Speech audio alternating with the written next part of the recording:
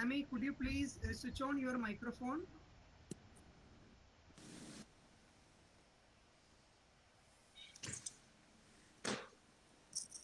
Good morning. Your mic is muted, ma'am. Mic is muted. Mic is muted. Excuse me.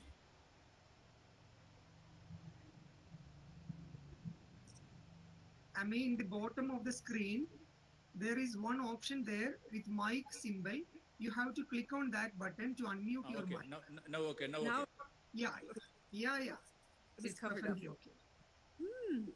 Good morning, ma'am. Good morning, Dr. Aziz. Yeah. Okay. How are you? Very well. How are you? Yeah. Fine. Fine. Here things are going on nicely. Very good. Yeah. And expecting you.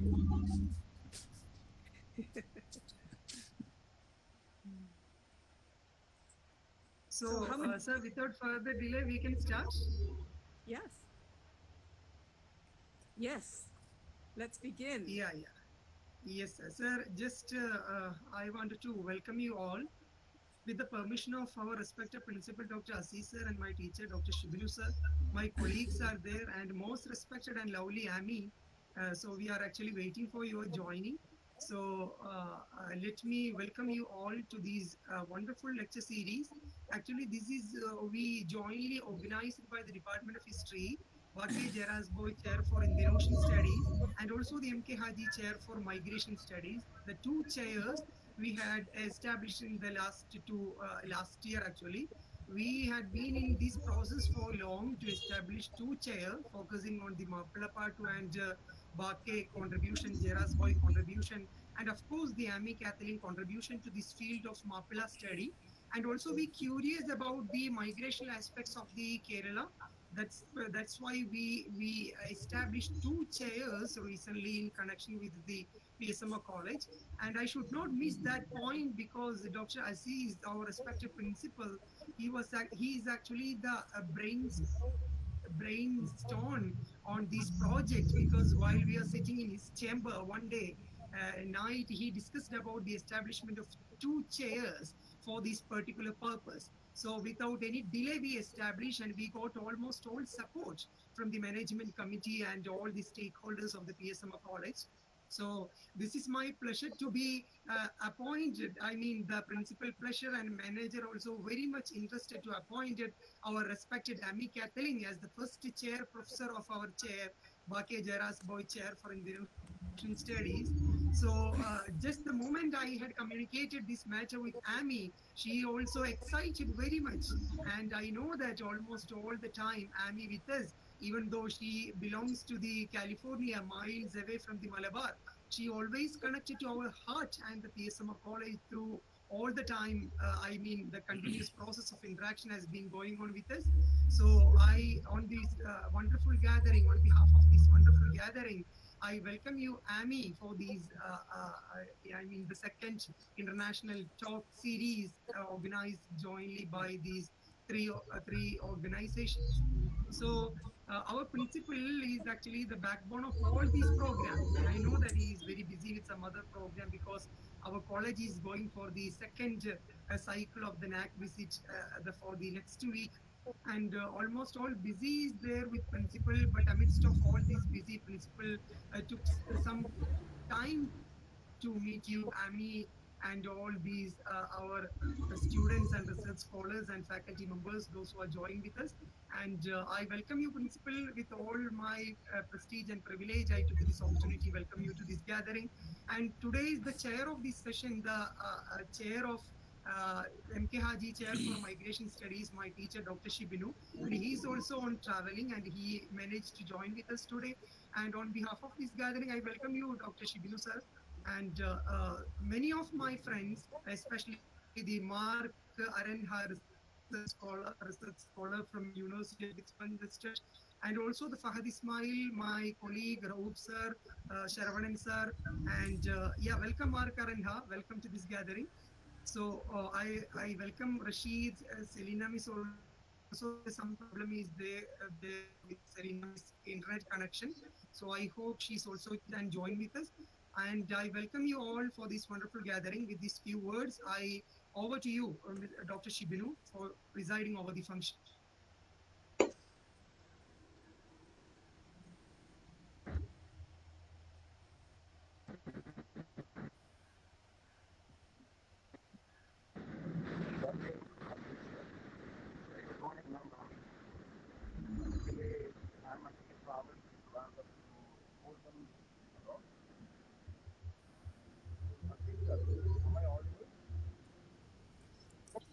Yeah, Shibina sir, some voice problem is there. Can I go for your half? Shubinu, not clear, Shubinu. Can I call principal on behalf of you? Yes, sir. Then on behalf of our chair, with the permission of our chair, I request our beloved principal to inaugurate this function. Okay, good morning all. Most respected Professor Amy Catlin, Department of Economics College, University of California, and Chair Professor, back Jairazbhoy Chair for Indian Studies of PSMO College, and always a part of PSMO College, a well-wisher of PSMO College. Dear Dr. Shibunu, Head of the Department of Economics, dear Hasib, other faculty members in this occasion. I remember the day, 4th January 2018. PSMO College cannot forget that day because that was the first day Professor Rami visited PSMO College. From there, a strong linkage created between Professor Rami and PSMO College. That finally led to the appointment of a chair professor in one new chair established in PSMO College, as mentioned by Mr. Hasib. 10th January 2019, again, we got the chance to meet Amy here.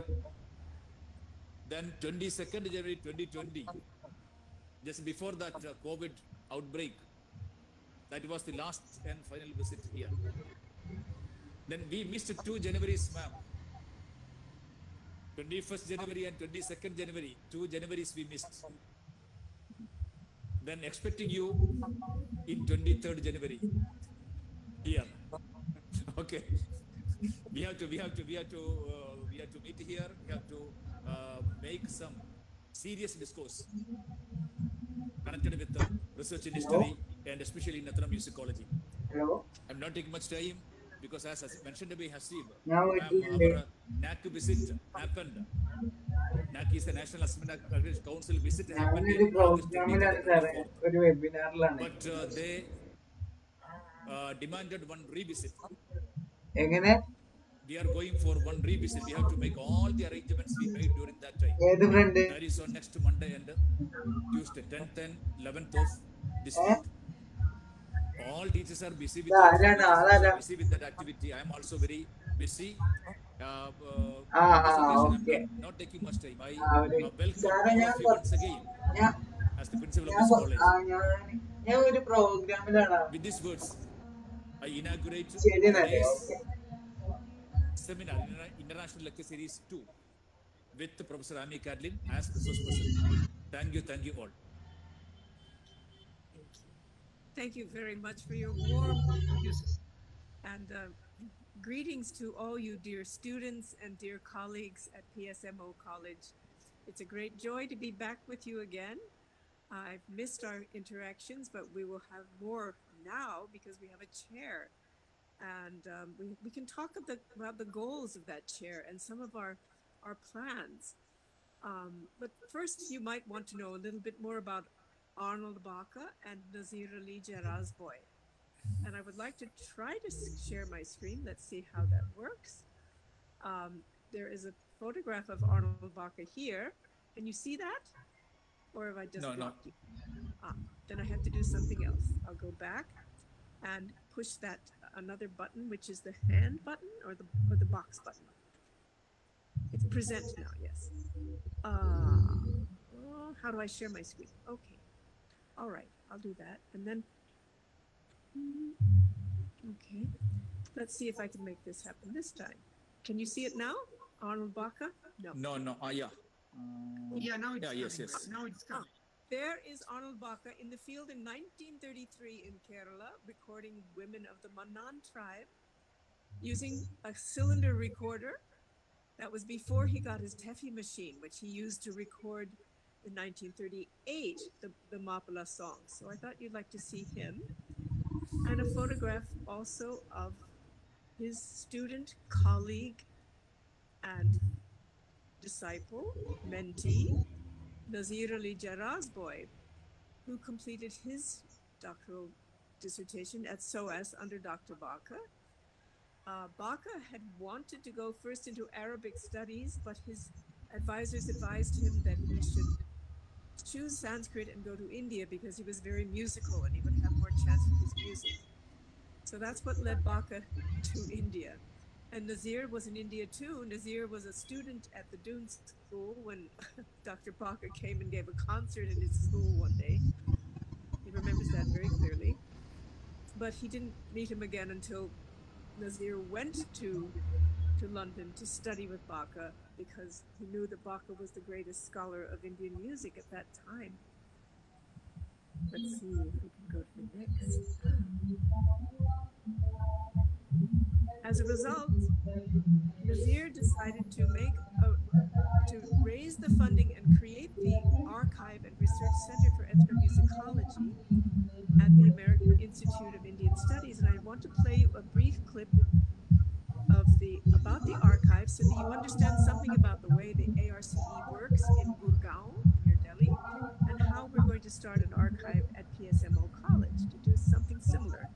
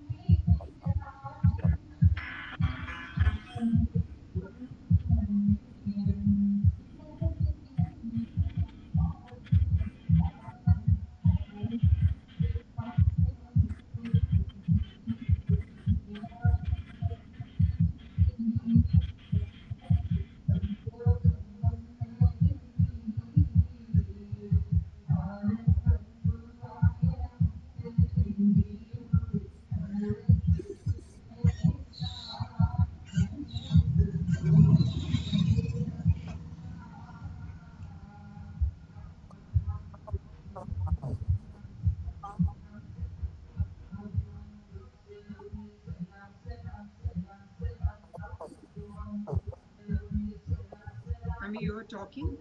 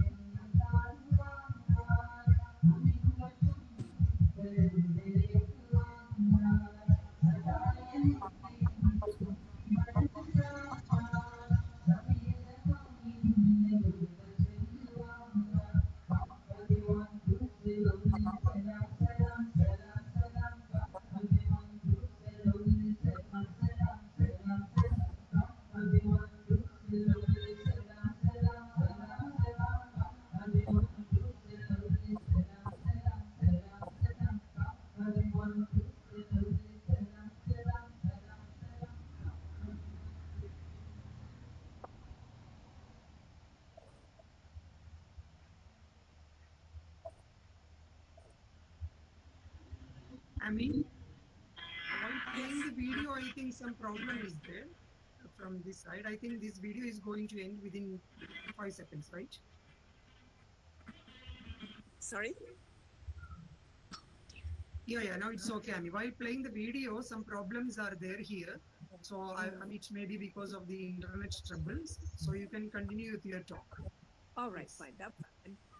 Yes, I wanted you to see that that is the place where they have copies of all of Baca's recordings in 1984 when the archive first started. And that's where the copies of the recordings are housed. Now, the originals are now housed at the British Library in the sound collection. And you can see the British Library sounds. This is what they look like. But of course, the Baca recordings have not all been archived or cleaned up. But here are many of the pages that show Baca's recordings recorded in 1931.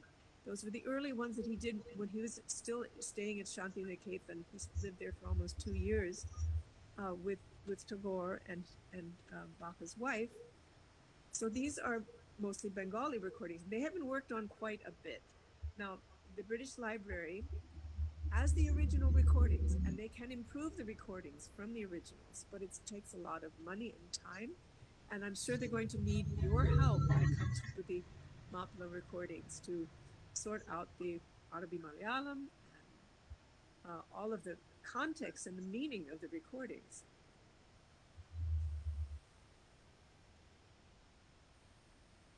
So 94 of Baca's recordings so far out of 768 are the total. And of those, that includes the about 29 recordings of Mapla in 1938. Now, I wanted to call your attention to some of the speakers that we're going to hopefully have coming. I've invited about 10 speakers, scholars, including Jim Sykes and Julia Bile, this wonderful article called Ethnomusicology and the Indian Ocean on the Politics of Area Studies. This is a wonderful subject for us because we have the Indian Ocean travelers coming directly from Arabia during the time of the Prophet with bringing the teachings of the Prophet, and ever since there has been exchange of music and beyond. So this is a reading I recommend that you all read. I hope you can access the PDF online as I did, I hope. Let me know if you have trouble with that. Another reading that I highly recommend that we should all consider is called Islam Translated, about literature, conversion, and the Arabic cosmopolis of South and Southeast Asia. And this wonderful book by Ronit Ricci, professor at the Hebrew University in Jerusalem, she finished her dissertation in the University of Chicago about a medieval Arabic text called the Book of 1,000 Questions that was translated into Tamil and Malay and Javanese. And so this book explains how the teachings came from Arabia through texts like this, all the way through the Indian Ocean. And this will have importance to you as you learn more about the Mapla recording, the Mapla songs, and how they are transmitted throughout perhaps further throughout the Indian Ocean. So I highly recommend all of us read this book very carefully.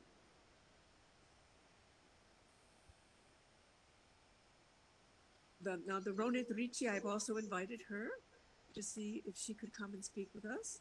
It would be wonderful because she is working on an English translation of the Book of 1,000 Questions, which is a fascinating discussion between the Prophet Muhammad and a Jewish rabbi during the last years of the Prophet's life, in which the rabbi asks him 1,000 questions. When he reaches the 1,000th question, the Prophet has converted the rabbi to Islam.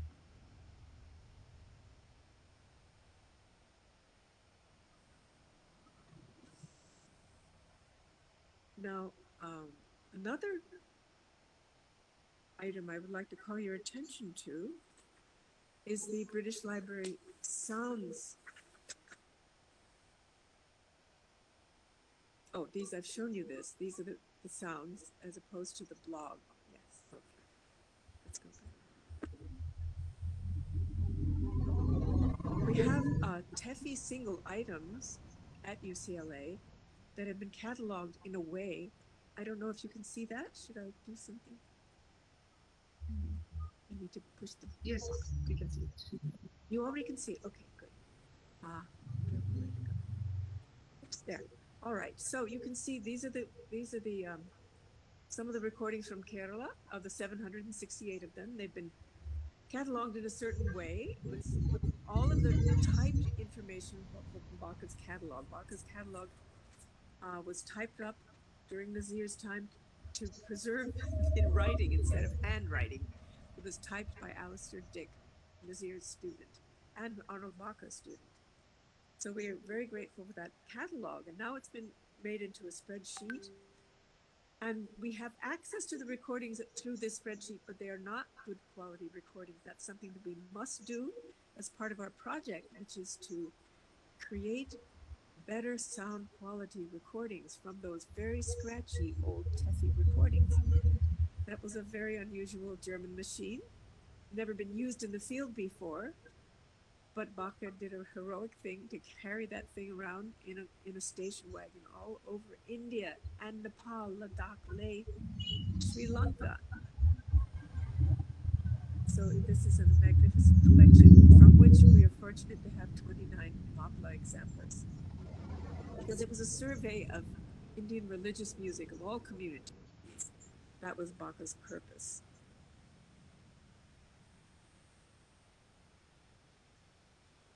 Let's see. Let's see if we can access this. Can you see this? Can you see the Bacha TEFI catalog here? Yes. Wonderful. Okay. So you can see the you can see the Mapla Muslim songs recorded in Malabar, beginning with number 37.2, including stick dances and this catalog of the prophets, the origin of the Mapla kings of Cherur, the names of the prophet and incidents at his birth in Arabic, etc., etc. These are fascinating items all the way down to some Laccadivian songs about the prophet, recorded in Calicut by a blind singer, Sayyid Ismail Vakil, the Kira of Kalpeni at that time. So these are very precious historic recordings that you will be fascinated to study, I'm sure.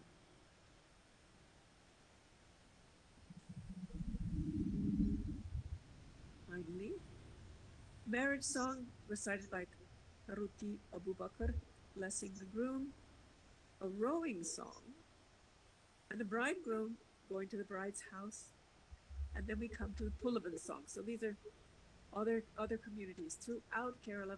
Bacha was fascinated with Kerala, and he made a special point to be able to record Maplas in 1938.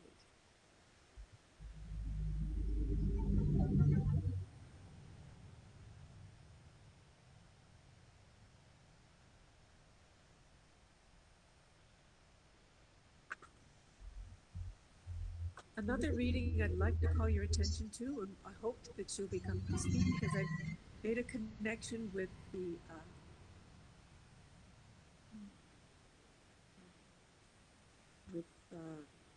Institute for Ismaili Studies,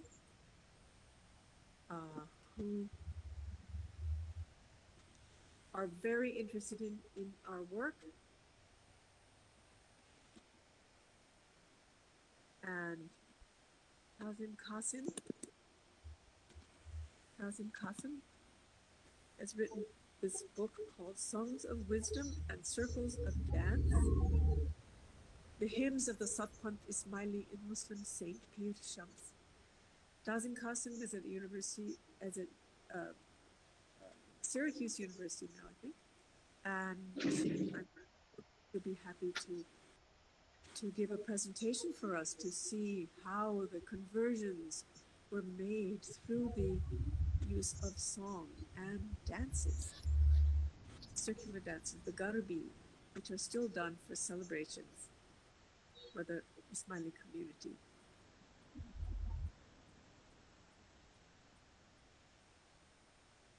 And I want you to know about the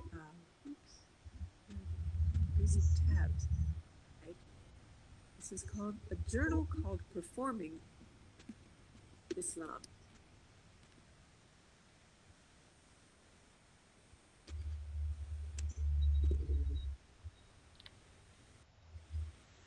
It's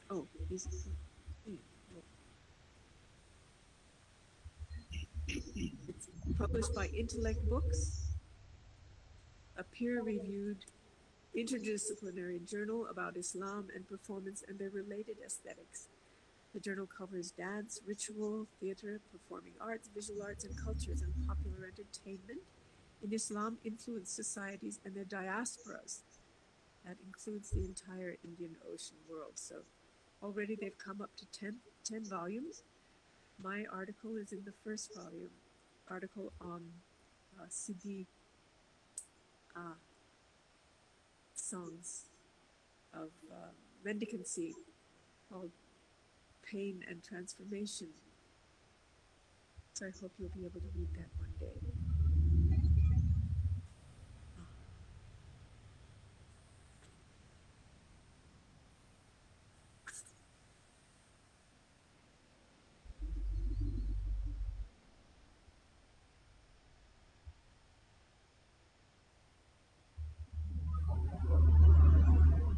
So we must build up these collaborative relationships with the ARCE, the Archives and Research Center for Ethnomusicology in Gurgaon. I'm sure they'll be very interested to know, and I know that they're interested in your work, in this project, and your research. That you'll be able to learn from the archive how to create your own archive here at PSMO College. They have workshops, as you saw, so you can participate in those here, well, there in India, that is, or perhaps online. We'll see. Are there any questions about any of these materials?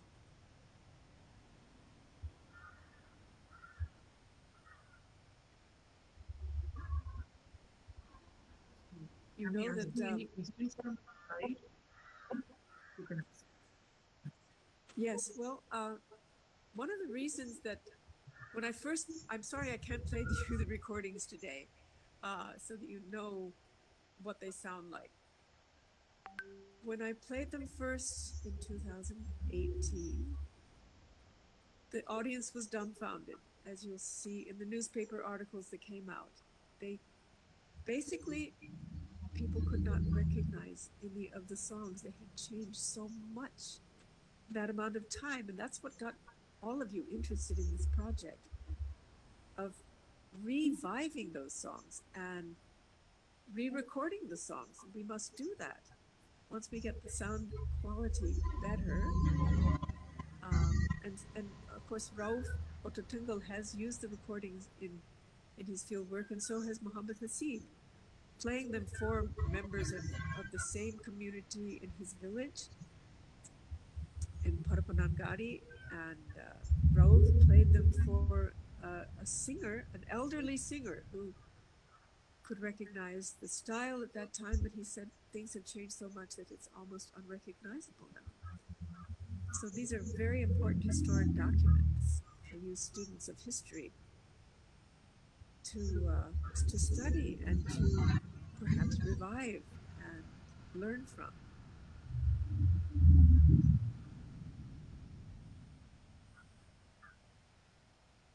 Not to mention the translations and transcriptions of the lyrics of the songs,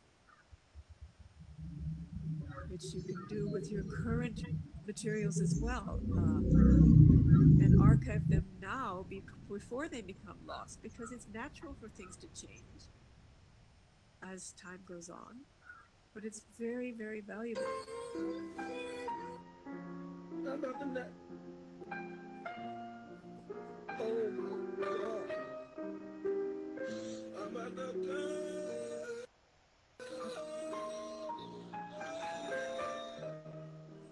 Somebody is sharing his Yes, screen. yes. Yes, thank you so much. Thank you. Maybe it's just what I need to buzz. Who is sharing the It may just screen? be what I need to buzz. Cause I'm buzzing. Ah, that looks But like I a CD. request to somebody who unknowingly sharing his screen, I request that man to please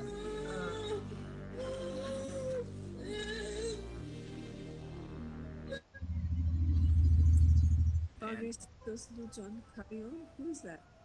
You just fucking hear that? but Are I we don't being? know, somebody is I think we're being bombed from outside. yeah. Focus on now. Yes, yes. Yes, thank you so much. Thank you. And maybe just what I need to buzz. And maybe just what I need to buzz. Cause I'm buzzing. I'm buzzing.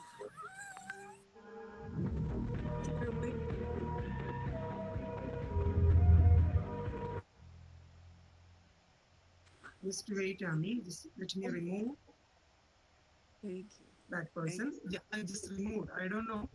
Somebody from outside India joined with us, and I don't know who is that actually.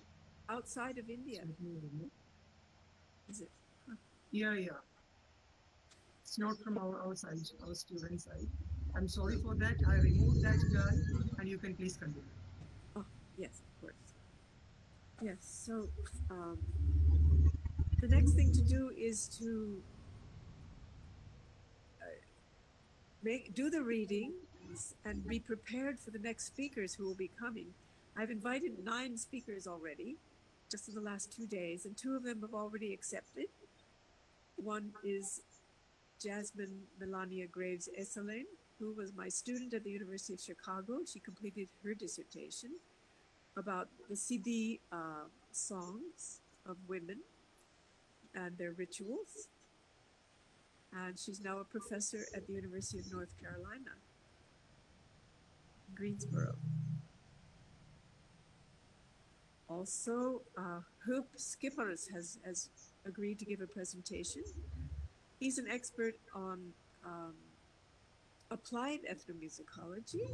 Now, applied, we mean that is a branch of applied anthropology, which means using ethnomusicological tools in community and settings that attempt to create social change to benefit communities, such as your community, to help to archive your materials and to invigorate traditions that appear to be disappearing, like I did with the African Indians when their Siti Malunga, the musical bow, appeared to be disappearing. We had a project about that. You might have seen one of our films called From Africa to India, about the Africans who came to India and became the Siddhis. You don't have any Siddhis living in Kerala, but we've invited Nilima Jayachandran, who is a historian and anthropologist who has been studying these Siddhi shrines throughout the basically the west coast of India, including in Kerala, where they're called kafirs, shrine to kafirs. There's no community in Kerala. There are in Karnataka, Hyderabad, Andhra, Mumbai, and Gujarat especially, a large group. They're mostly Muslims. In Gujarat, they're all Muslims, and they're Sufi Muslims. So that's one of the areas I've worked in, one of the communities I've worked with. Made 2 films, and our CD godson is now living in America, working at the University of Grinnell in Iowa. So we do apply our research to our social good with the collaboration of our colleagues to design the research, conduct the research, and evaluate the research afterwards. And that's what we're doing with you. We're designing projects, evaluating them as they go along, and hopefully reaping some benefits. Can I tell you some more about Nazir Ali Jairazbhoy? He was an Indian. Then he became an Indian, a British Indian. Actually, he was born in London. So he had a British passport from the beginning. He graduated from the Doon School and then went to the United States to study on the first.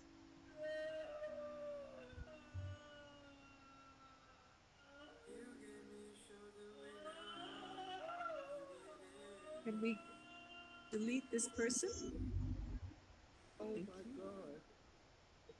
Oh my. Thank you. He studied at the University of Washington and then returned to India, but he couldn't find a job in geography. That was his major at the University of Washington. So he went to London to study with Arnold Baca, to continue his music, which he had been playing music since a child, playing on the sitar. But he was a sitarist, a very fine sitarist. Then Arnold Baca, I didn't mention, I did mention that he started out first in Arabic, but then switched to Sanskrit.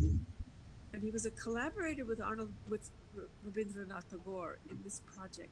This project that we're working on now started with Baca and Tagore, because Baca would record the music performed by the villagers who came to Shantiniketan. And this was something that the Tagore family had been doing for a long time, inviting the Santals and the Domes to come and perform, just to break down the barriers between the communities and learn about each other. And Baca decided to record those things, film them. He started making films in the 1920s with Tagore, with Tagore's blessing, I should say. And they corresponded for many years after that, while Baca was doing his research in India in the 1930s and 40s until the war ended. So these are very unique people whose footsteps you'll be following in, of Arnold Baca, Tagore, and Nazir Ali Jairazbhoy. Nazir Ali Jairazbhoy's grandmother made this quilt, actually, of different scenes of going on the Hajj in 1932. She made the applique textiles stitch by stitch. She recreated her memories. She didn't have a camera, but her daughter had a film camera, and her daughter, my mother-in-law, my Amma, made a film of the Hajj in 1932 and edited it with intertitles and had it shown in London, in Europe, and the United States. And the Nizam of Hyderabad requested a copy of it and received this copy. So the work in film goes back a long time with Nazir's family. So those footsteps I hope you'll also be following in as you document your research, your live performance research. I know many of you are great performers, like Hasid of Maplaparta, Opana, you women, wonderful performers of Opana, as I've seen. So this will be your chance to pursue those subjects from a scholarly point of view, from an academic, knowledgeable point of view, using new methodologies that we'll be learning about from our visiting speakers, such as the applied ethnomusicology approach that I mentioned.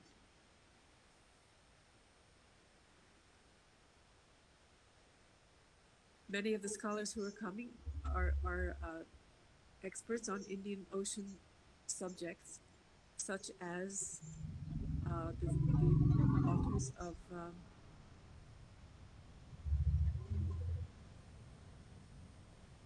yes, ethnomusicology in the ocean, in the Indian Ocean, on the politics of area studies. The abstract says this article draws on the recent boom in Indian Ocean studies to build a framework for registering the Indian Ocean in ethnomusicology, which we can do also in history and many other subjects. We show how the human experiences of movement across the Indian Ocean expanse have conditioned the musical traditions of ports and islands, and we put ethnomusicological writings on places like Zanzibar and Oman into dialogue with those from Mauritius and Singapore. We address how ethnomusicology's area studies paradigm has inhibited musical studies of the Indian Ocean region. The specter of comparative musicology, that is considered to be an old-fashioned methodology, which they refer to as a specter, that means a bad thing, and the perils of modern Indian Ocean population in light of post-colonial ethno-nationalisms. So this is the article available through other visitors.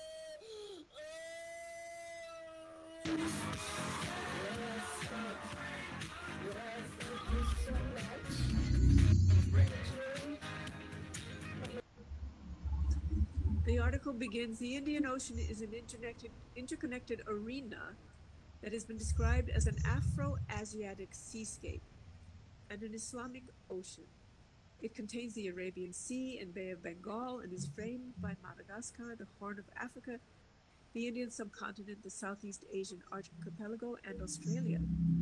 It holds a fifth of the world's sea space, and its rim is home to a third of the world's population. Its rim. On the shores of the Bay of Bengal alone lives an estimated 500 million people. The region also includes numerous islands of historic importance, such as Sri Lanka, the Maldives, Andaman and Nicobar Islands, Mauritius, Madagascar, the Seychelles, La Réunion, Zanzibar, and Socotra, as well as places like the Cocos Islands and Pulau Nias, that are less well known globally, but just as significant to their inhabitants. And at the very end of this wonderful article, which you'll enjoy reading, it's beautifully written, by two experts in different areas of the Indian Ocean. One on Malaysia expert, and one's an expert in Singapore Tamil culture. And here's the bibliography, which is, these references will be very helpful for you.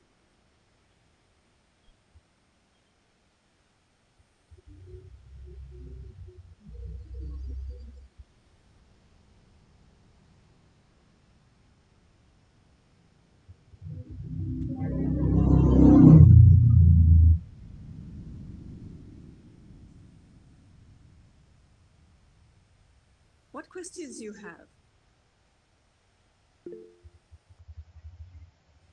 Mark Aranya. Is that a question? Oh, hello. Hi, Professor.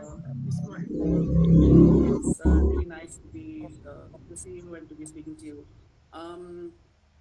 Thank you for that amazing personal background on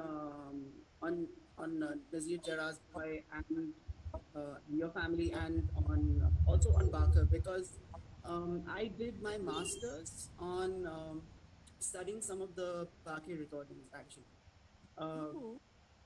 So I looked at the recordings of the Cochin Jews. Oh, good. So I did this from University of Cape Town Yes. between 2016 and between 2017 and 2019. And so I right. So sorry, to the question. What do you know of? I mean, I'm so curious as to why there don't seem to be so many studies on these recordings. because they're just an incredible, priceless archive of a time that, and of a kind that, you know, nobody had ever thought to document. I mean, you know, pre-independent India, to go into sort of the rural areas of India. I mean, just to travel everywhere and to do such a thing. It's just it's a priceless resource. So I'm wondering, like, surely there must be some other studies on this, or Yes, were there any other studies? there are very few. There's one, Carol Tingey did a dissertation on his recordings in Nepal, made in Nepal. But I think they were a bit later recordings on his return to India in the 50s. But it is surprising that very few people have taken up this historical concept. My dissertation is on Carnatic music, and I used old recordings, but I didn't know about Bache's recordings at the time. They wouldn't have helped with my dissertation exactly, but I did use old recordings to trace variability and change in the Carnatic classical tradition. So it is a very interesting subject to see how things can change, how they can be varied, and that is accepted and expected in classical performance, that you should make it different every time it's performed. And sometimes those variations turn into change over time, and that was what my dissertation was about. So I found it a very fascinating methodology to use, and this is a sort of a similar kind of effort, to be looking at these old recordings and seeing how things have changed. And it's going to be fascinating to see how we can make comparable recordings now that we have Bach's Mahler recordings, and have learned, you know, experts perform the same, quote, the same items, the same partas, the same ballads. Other parta, for instance, is one that Bach recorded. So, yes, I don't know why there were people doing it. We made a film about this, of course, the Bach restudy, 1984, and all that would happen afterwards. Sometimes we would hear a comment when we would give another paper about another aspect, because we couldn't jam it all into one book, one video, and the monograph that went with it. Some people would say, "Oh, not another restudy." They were tired of it. But if you ask the people whose music we're talking about, to them, it's their soul. I mean, it means so much to them to hear the voices of their ancestors for the first time. And in almost every case, everyone was thrilled with the voices that they could hear. Sometimes they could recognize themselves. We went to the Meenakshi temple in Madurai and played the recording, and the leader of the bhajans, who was 80 years old, said, "That was me. I was leading the group when I was a young boy." And I remember the Bachis.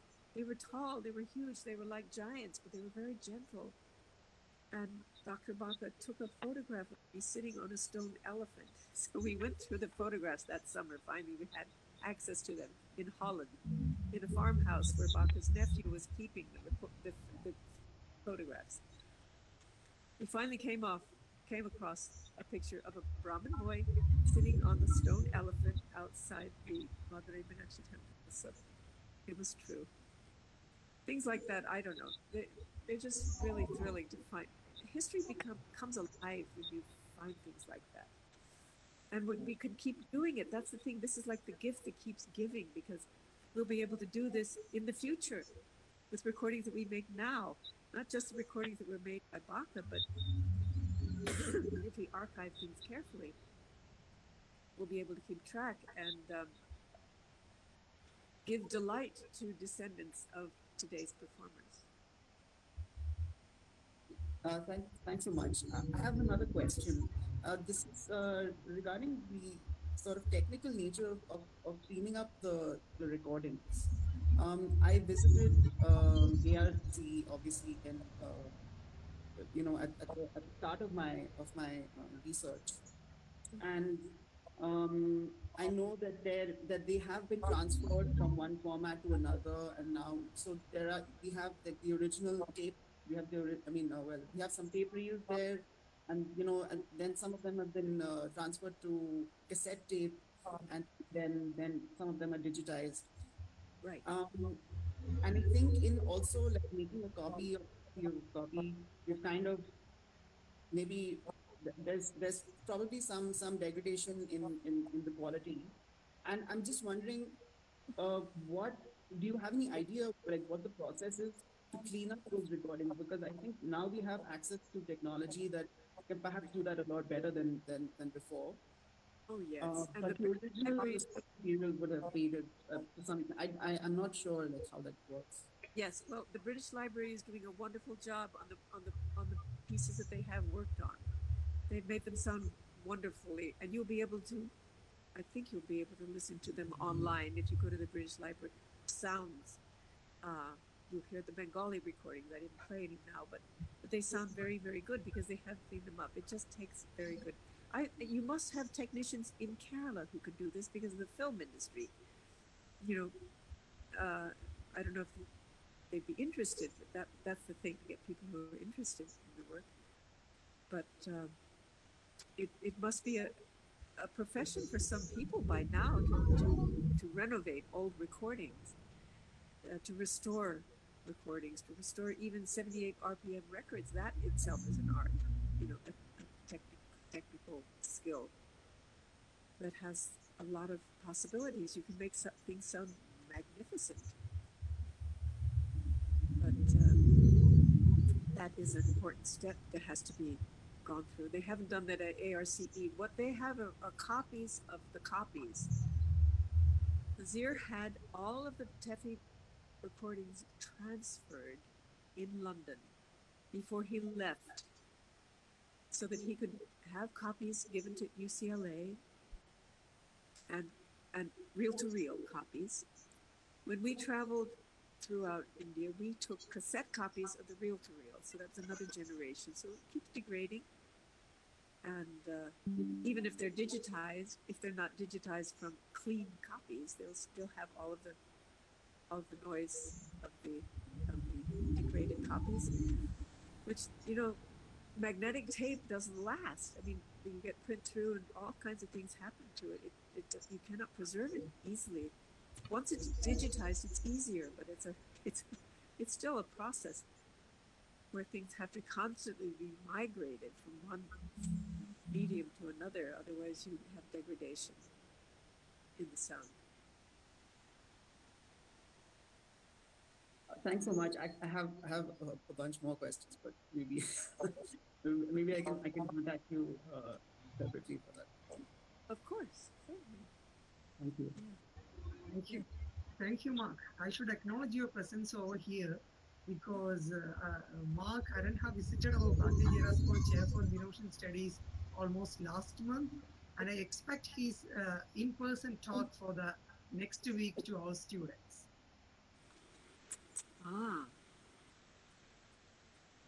Where is Fabina? She was there for a second. So, she wanted to ask. I'm sorry. Fabina, you had a question and you vanished. Did you have a question? Fabina? Fabina, did you? It's in the chat box. Where's that? I'm sorry. Oh, down here? Oh, I see. No, you should have to go to the other one, but there's a message icon. I'm sorry, I've never used this program before. Oh, well, yeah. I can read it for Sabina. Well, my question was, how did you become interested in Malabar and the Malabar community? Oh, yes, of course. Because, well, my husband was a Muslim, and we weren't able to access any of the Mapula singers on our first trip, the 1984 trip, or very few anyway. So they are in the Bakari study at the Pulangoed estate. They were singing Opanapata from a film song, actually, and so we returned in 1991 after we completed the first film, and met as many Maplas as we could at that time. Those recordings still haven't been archived at UCLA, but we're in the process of archiving the 1984 recordings, and they will be accessible online very soon in 2023. All the photographs are almost ready from 1984, but the photographs from 1991 haven't been digitized yet, so I don't know what we're going to do. The photographs are always the last, but I have them here. That's all I can say. And needs someone to work on them. We don't have any students. We have one student from Kerala now, and he started working at the ARCE briefly to help with the Malayalam. But then he wasn't accepted to UCLA as a graduate student, so he's here now. But he, he's a Syrian Christian, and so he's very familiar with that entire repertoire in that world. And Baca did record that community as well. So you'll have to get yourself a job at the ARCE, offer somehow. And all of these things cost money but we have to get it done. It's essential. Yeah. If you have any ideas about going to Delhi or to Gurgaon, it's a long way to go and a hard place to live, I guess. But that's the way to start. Get started with writing to ARCE and tell them that you want to help with the Mapla recordings. I've written to them, and I've written to the British Library about it too. Didn't get any response. I wrote to the ARCE, and they got a Malayali person, but not a Mapla, so it's different. So you better speak up and take charge of your materials. I'm glad you're starting an archive. Yes, Amy. Yes. Yes, Amy, we have to do that work on behalf of our chair. Okay, so we have to keep in touch with Shubha Chowdhury, and we will offer definitely all help, possible help on behalf of our chair in order to transcribe the Mapla songs and to re-record that songs more clearly. So I promise you we will provide all help on behalf of our chair.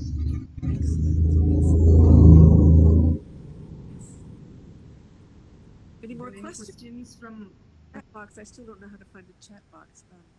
What about, can anybody speak up? You just speak up if you have a question.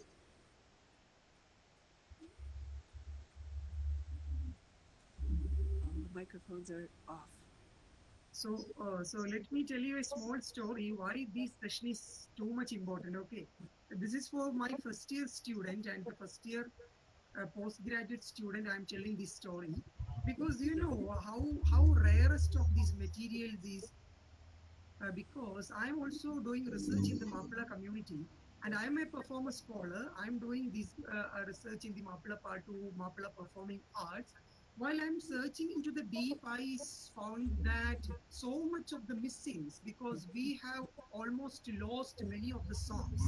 There is the importance of the Arnold Bake and also the Nazir Ali Jairazbhoy, and of course the work of the Ami Catlin Jairazbhoy. I belongs to a place, a coastal place known as Parapanangadi, and I don't know what was the state of Parapanangadi Kolkali team, what was the nature of the Kolkali performed by the Parapanangadi fishermen community in the 1930s. I'm searching for these materials, and luckily I find out that particular records from the records of the Arnold Bake. So imagine a Parapanangadi research scholar can find out the recordings of Parapanangadi Kolkali from the records of the Arnold Bake. So that much is relevant these all resources are. If you are really wanted to study about your community, if you wanted to really study about the Malabar and its ethnomusicological perspective, this portion of the Bake we cannot forget. because that will provide you an insight into dig into the deep. And because of the Amy Catlin, I watched that video of the Kolkali performed by the Parapanangadi team, and we go through that transcription, the diary of the Arnold Bake, and we able to relocate a marriage records that are recorded by a local mosque in Parapanangadi, and in connection with that particular marriage, they performed Kolkali that was recorded by the Arnold Bake in the year of 1938. So the basic vision and mission of our chair is to enhance your understanding about the Malabar and make you to change the terrestrial way of understanding the world to the ocean way of understanding the world. Because we know that in the ocean, a new trend in the field of academic community emerged as a academic discipline. We have to look into that particular aspect. So now we always say that Indian Ocean is not a water of separation, but a symbol of connection. So the prime aim of our chair is to connect this memory and landscape, and also along with the Indian Ocean world. So you can see that some of the similarities in Malabar, Maplapatu, and performing arts like Kolkali all around the Indian Ocean region. So this is our curious area to relocate the interconnection that almost neglected by these scholars and those who are studying the Indian Ocean landscape. So that much important these all resources are. And luckily, Amy Catlin Jairazbhoy, our chair professor, handed over all the material to our department. Some of the material has there with my hand, and some of the materials we can find out in the university libraries also. So the purpose of all these talks and the next upcoming talks also to provide you a broad understanding about the Malabar and its connection with the Indian Ocean world, and of course the contribution made by the Arnold Bake, Nasir Ali Jairazbhoy, Amy Catherine Jairazbhoy to repatriate the songs and emotion to the land of Malabar. Okay, you have any further question, you can definitely ask to the anchor. Yes, Malabar is a very unique place, and the uniqueness of the Mapla community is unmistakable. What a tremendous history and what a wonderful, wonderful heritage you have. You know, one song of Bach's that he recorded, I used as the seed for one film. It was a film about southern Maharashtra, northern Karnataka, about the goddess Renuka Yellama. One song became over 2 hours film, including all the bonus tracks, called Music for a Goddess.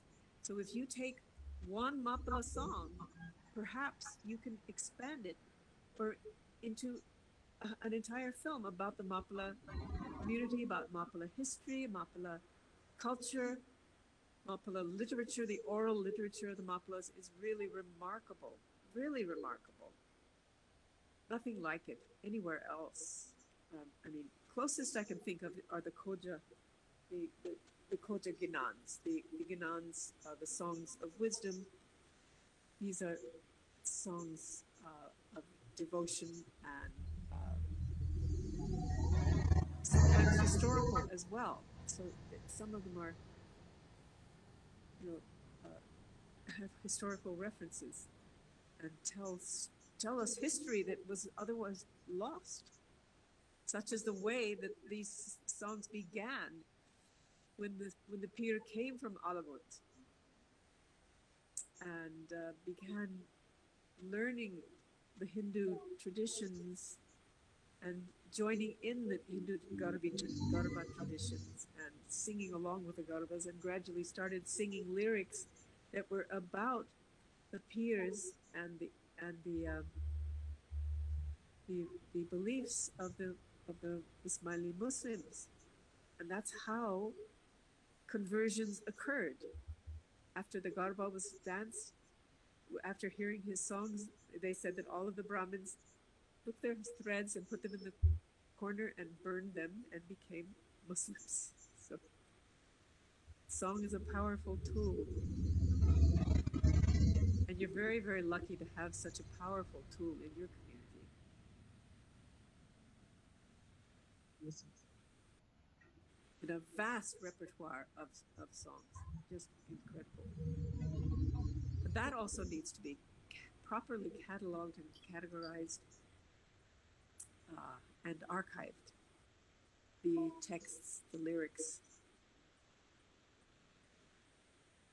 they're performed So texts. that is why, Amy, just let me add one more thing. Because of your inspiration only, we had established one digital archives, the Malabar Digital Archives. So that connected with our college websites also. I think you realize that I had sent you that link already. So that is an inspiration from your side, keeping these Mapla materials for the upcoming generation. So my idea is archive for the future. So all available Mapla songs we already digitalized.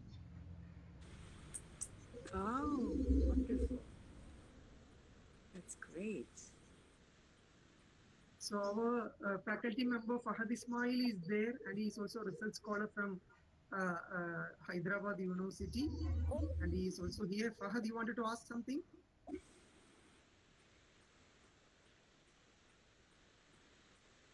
Who is it, Fahad? Yeah, hello, ma'am. Hello. Fahad Ismail.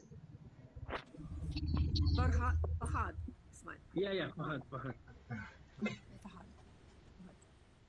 No, I'm fine. I don't want to ask anything because I was listening you keenly. I need to very informative and very enlightened talk. I hope it was helpful for the students and the people who are listening to you. So, thank you for a wonderful lecture, and hope to see you soon in the campus. Bye. Yes, indeed. And I hope we have some more speakers to broaden our horizons on the Indian Ocean, to see yourselves in the context of the whole Indian Ocean world, the so-called Muslim Ocean, the Islamic Ocean. Yes, that is a real term. And I hope you will be, and this text about the story, the tale of 1,000 questions, is something that is very relevant to you as well, because these questions, I'm sure, were not just spoken. If they were in poetry, they probably would have been recited. It wouldn't have been written out in prose.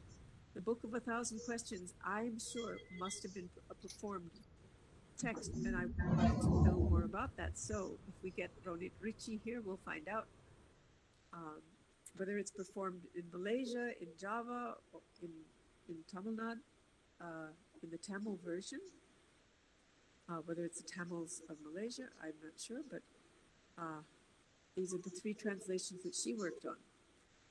I suppose they wouldn't have needed a translation in Malayalam because Arabic would be very easy to understand amongst the Maplas. So you might have a text of the Book of 1,000 Questions. Have you ever heard of it before? Anyone?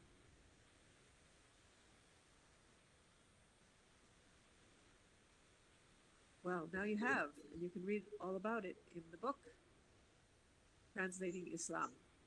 Islam Translated, excuse me, by Ronit Ritchie. Yes.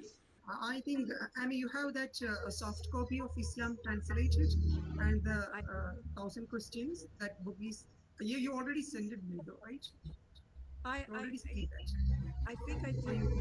Yeah, it came out. It did come out online, but the actual Arabic story is not in it. They give a reference, I think. She gives a reference to the manuscript, but I had trouble finding that reference. So it's going to be a bit of a hunt, but I'm sure that you're capable of doing. I'm not hunting for an Arabic text, and it's Tamil translation. You might have more luck finding the Tamil translation.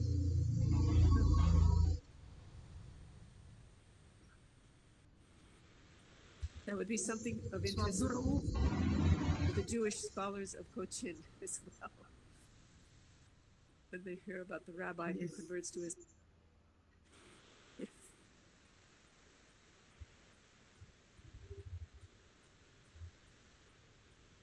Abdul Rauf, you wanted to ask something?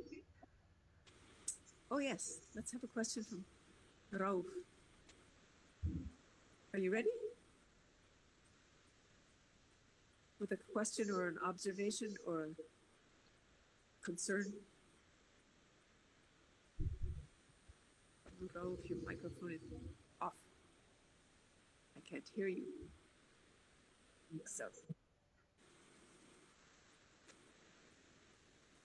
So any question from other side also, you can directly ask to Amy your ideas and your ideas about this Mapla community, how we can improve the security of Mapla while using barbaric recordings. So if you have any concern, you can ask directly to Amy.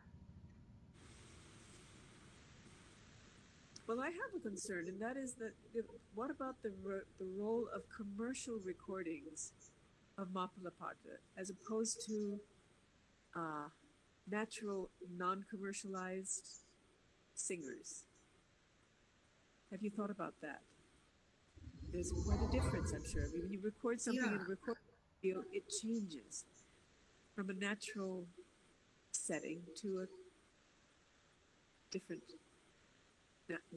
unnatural setting. I mean, it's a I thought that because these commercial type of this cassette culture, cassette culture. Or otherwise, the CD culture was very prominent in Malabar. Because these, we can see that two different kinds of Maplapatu version. One is pure version of the Maplapatu, like the Badr Padapatu, Uhud Padapatu, the songs written by the Mapla scholars like Unni Muhammad, Moinkuti Vaidyan, and the recent Maplapatu scholars. They wrote a different types of Mapla songs in a complicated Arabic Malayalam language, and that typically we can see that the way they're writing, we can connect it with the same way the writings of the old generation, because old generation, what I mean that the generation of the Moinkuti Vaidyan.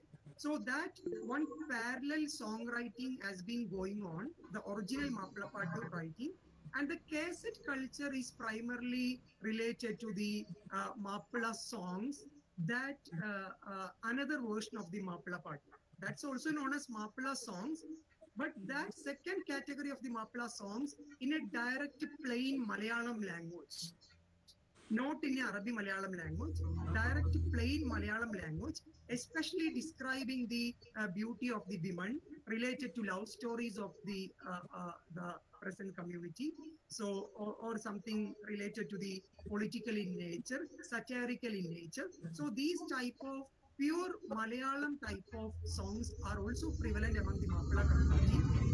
That's also known as Mapla Patu, but the second category is more in the commercial aspects of the Mapla songs, because rather than the first category of the original Mapla composition, the second songs purely written in the form of the Malayalam, that songs gain more, I mean the cassette culture, the CD culture, and also the commercialization of the Mapla Patu belongs to the second category.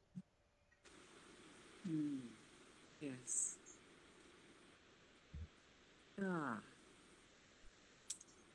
And in these recordings, you have different techniques that are used that because you're singing to a microphone, you're not singing to a group of people. So it's not a social context. You were singing as a soloist alone. And that social context is very important and something that can only be captured perhaps on video, but more naturally without any recording equipment. That's the tricky thing, to get something that is really, that captures that quality of spontaneity and interaction, social interactions. Those are very important micro elements of performance, who you look at and how you adjust your stance, all the physical elements that don't come through on a recording. All you hear is the sound, pure sound. So that's where the art of performance is much more than the singing sound. It's a whole body experience. And it's a social experience of interaction. And some of the songs are extemporized as well, aren't they? They're not all memorized, so that they're improvised in a way. So that's a quality that's very precious.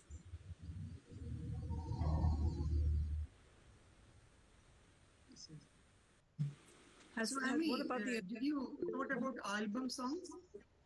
Album songs? What? Album songs, because I told you. Yeah, Mark, you can go. After that, I will.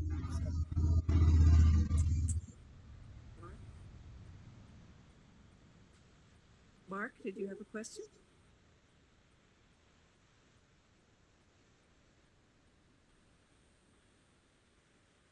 Did you say?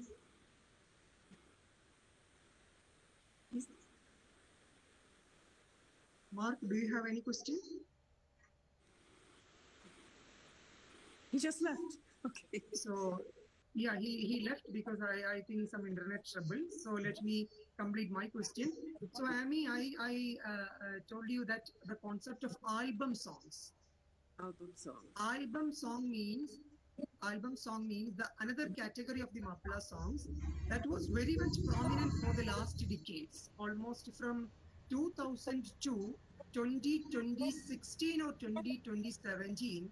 The album song type of Mapla songs played a very dominant role, especially the commercialization aspects of the Maplas.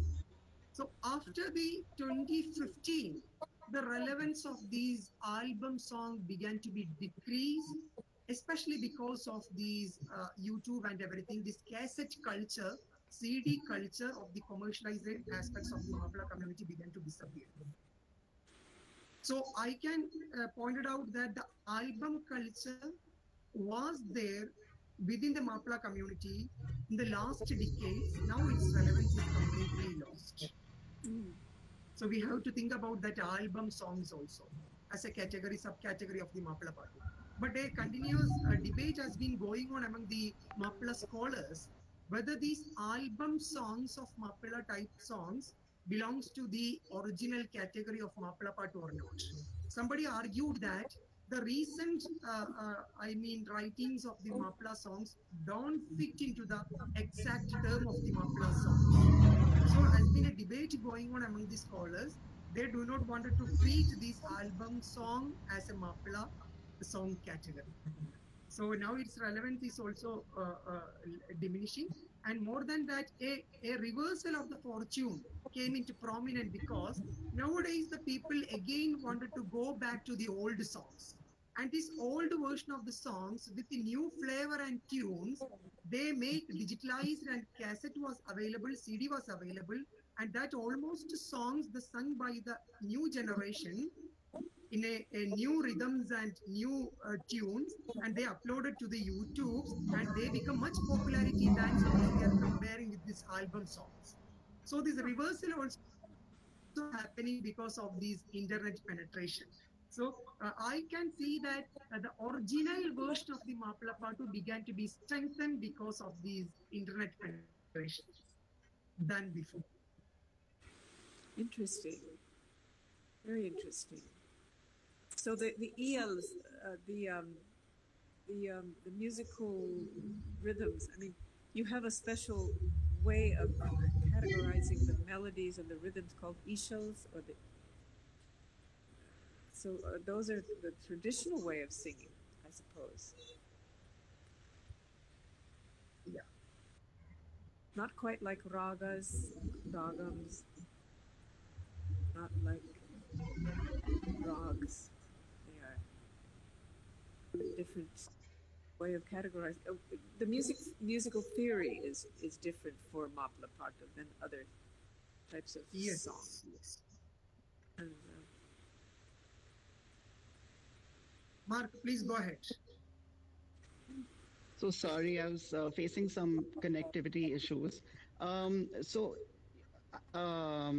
I'm really happy that now we're talking about ishals because I'm pursuing my PhD now, and I want to focus on things like ishals and the musical theory in Maplapata.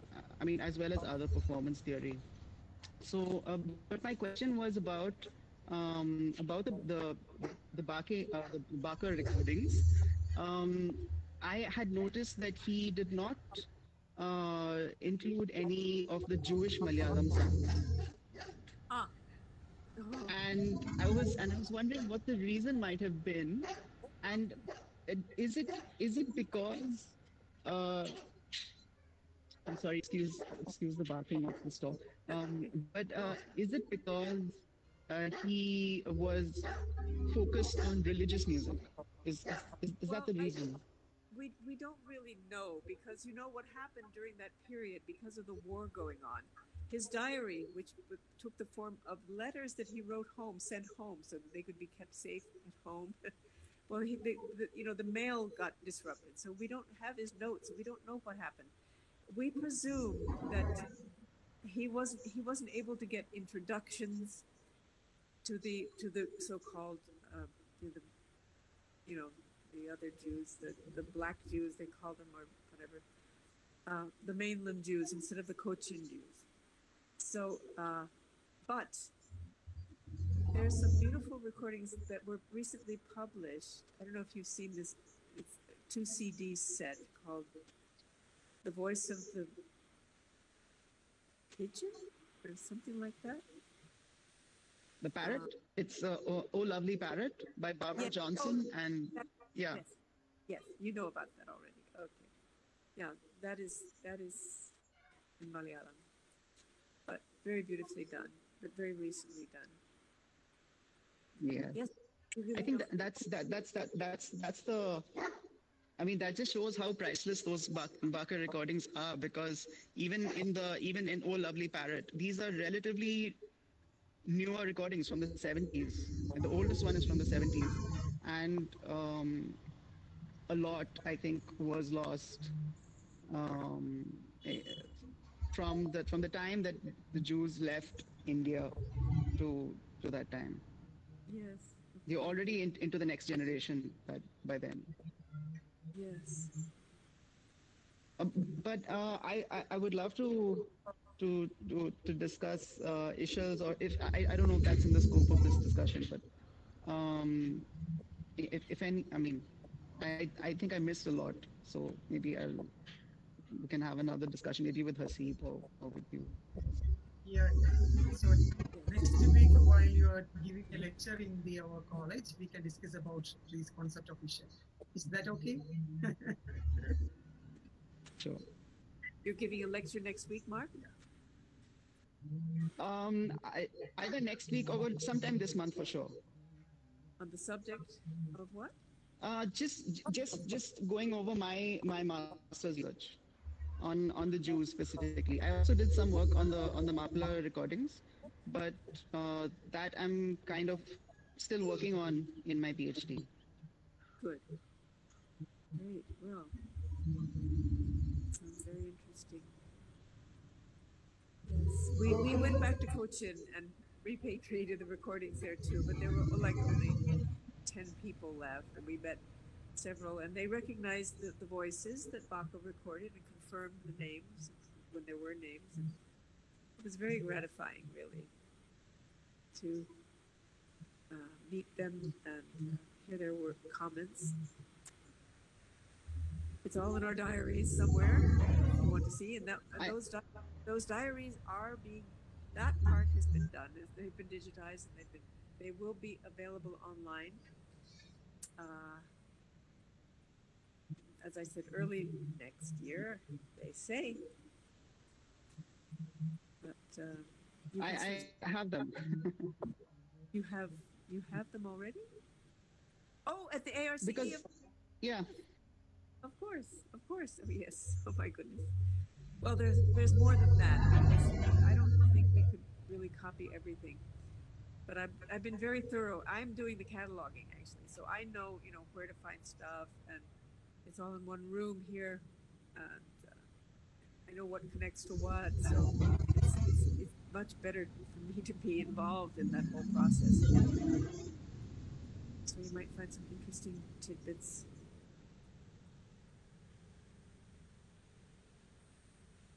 Once they're up. Very interesting for me to go through those times, because it's like just yesterday that it happened. It seems 1984, because every day was so unique and fascinating, and the part in Kerala was just unbelievable. We kind of got roped into, or we were invited to film a festival at Kalaseri. 3 days and nights, long nights. And we've been trying to catalog that, and of course we need local people. I met one student last week who's just come from northern Kerala and is very familiar with the material. So she's studying dance therapy, I think, here. So I hope that she gets back in touch with me so we can complete those notes properly.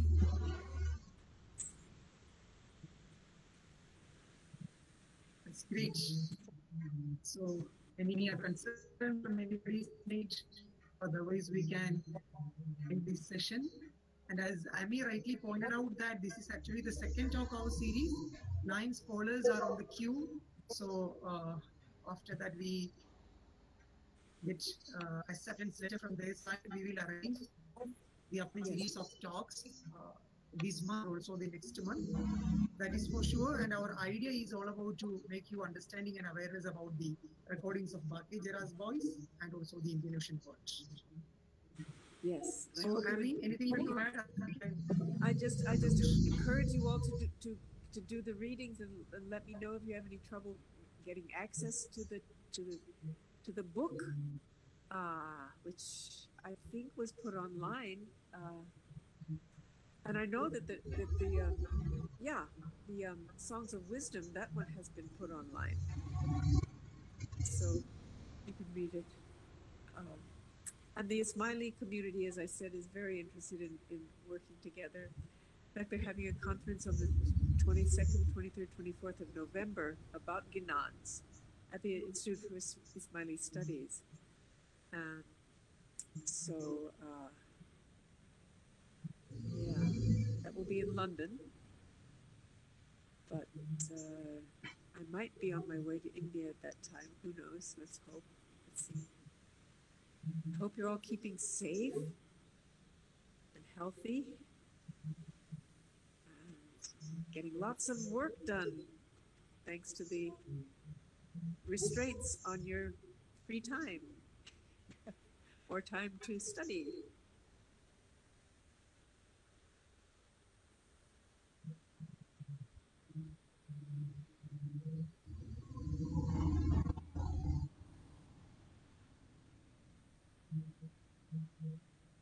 Am you asking something? I wasn't asking anything. I'm just hoping that you have plenty of time to study now. Okay. Yeah. So we can move to the last session. We can wrap up the session now. I hope no questions further. So, Abdur Rauf, are you able to hear me? I'd like to meet Abdur Rauf. Wanted to ask. He's been very helpful for this whole process, and I wanted to thank him. Yeah. And see his face. Where is he? Is he not here? He's actually muted. His mic is not working, and his profile is not also not his photo. Oh, that's right. Well, thank you, Abdur Rauf. So I think some network connections. Thank you for your help. So on behalf of this gathering, I definitely convey your thanks to Rauf, dear Amy. So on behalf of this gathering, thank you very much, and my great thanks to my dear Amy, and you so inspiration for everybody around PSMO College and beyond for research and all these study of the Mapala community, Mapala Patu and everything. So I hope all assistance and guidance from your side for completing our project in a successful manner. So this is only the second talk. We will hope more. We will hope to meet more scholars for the coming days. And I'm thanking you, Amy, for your wonderful lecture series and a good insight to our students to think about further. And I'm thankful to Mark. Your contribution is very grateful to these 1.5 hour lecture series, and I will meet you soon on the campus in person. So I'm thankful to Abdul Rauf, I'm thankful to principal, and I'm also thankful to the chair, professor, I mean the chair director, MK Haji Chair for Migration Studies, Dr. Shibinu, and I'm thankful to all of you for your wonderful cooperation. And definitely, this is promise from my side and our chair, Professor Ami's side. We will keep you motivated and we will keep in touch with you and we will try our level best to connect your memories and your thoughts with these scholars around the world. With you, thanking you once again. Let me wrap up this session. Thank you. Thank you all. Thank you very much. Thank you. Thank you, Muhammad Hasid. Thank you. Yeah, thank you. Bye. Goodbye. I'll see you, Amy. I'll see you. Thank you, Mark. Bye. Khuda Hafiz. Khuda Hafiz.